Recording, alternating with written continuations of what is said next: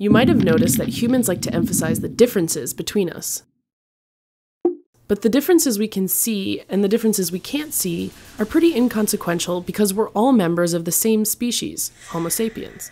However, scientists can look at big differences to determine whether or not two animals or two plants are the same species or different. Some animals have a huge range of differences in how they look within the species, but they're still the same species, like our friends Canis lupus familiaris. This isn't always the case. Some living species that look almost identical are actually very different, like crocodiles and alligators. So if we look at the many species of hominids or extinct human ancestral species that existed, say over the past 6 million years, things can get complicated because we don't have the full picture at our fingertips, and many of these species are thought to look very similar.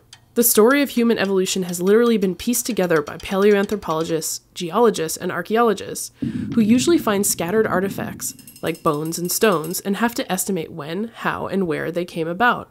There are in reality only a few theories that the scientific community generally agrees upon.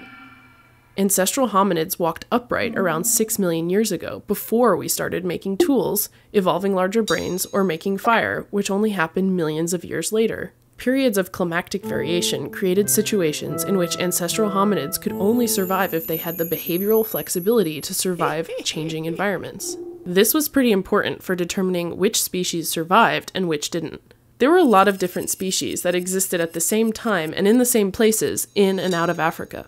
We can only estimate when migrations of ancestral species happened and to what extent they are more or less related to modern humans.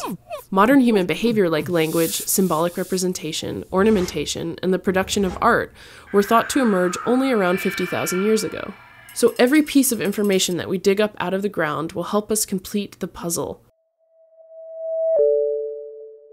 Maybe you should become a paleoanthropologist. Go find the next Lucy yourself.